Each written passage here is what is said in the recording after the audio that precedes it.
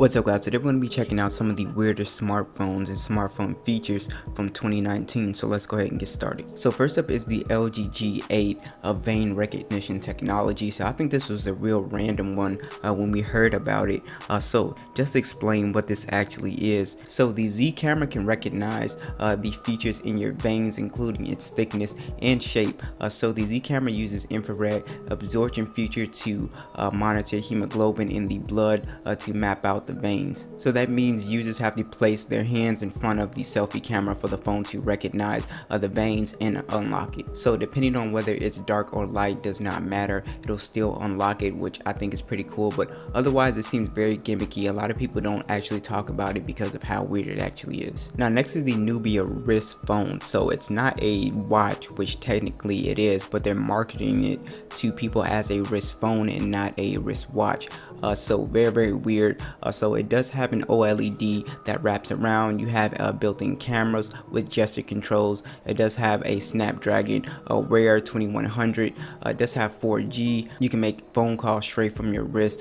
So it's very weird that they will refuse to market this as a a smartwatch. It does have features to monitor your sleep and fitness tracking as well as a selfie camera and video recording you can do on this guy. Next is the Energizer smartphone. So this is kind of a weird one, but definitely kind of cool as well. So as you can see, it's extremely thick. It has a massive battery, an 18,000 milliamp battery.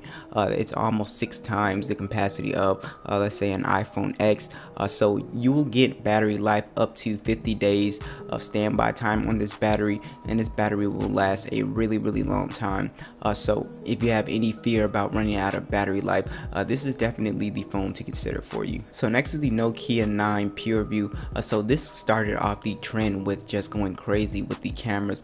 So this actually has 5 12 megapixel rear cameras, which is pretty crazy. So when you take a picture, all 5 cameras combine to produce one image. With that being said, you'll have more control over exposure, contrast, and white balance and depth of field. So the only thing about this is that reviewers are saying that it's not really the greatest camera. It doesn't match up with the Google Pixel or let's say something like the Galaxy S10 Plus. So it's a little bit of a disappointment, but it's definitely a very weird looking design, but I think the overall concept was actually pretty cool. So next is the Nomu, hopefully I'm saying that right, T18.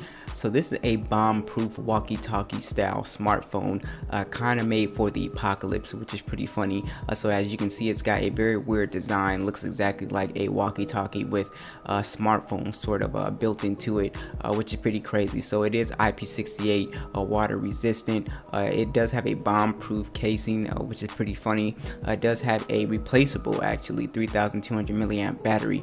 So overall, the design is probably one of the craziest one on the list. The design is just straight up crazy. So thanks for watching this, and I will catch you guys in the next one.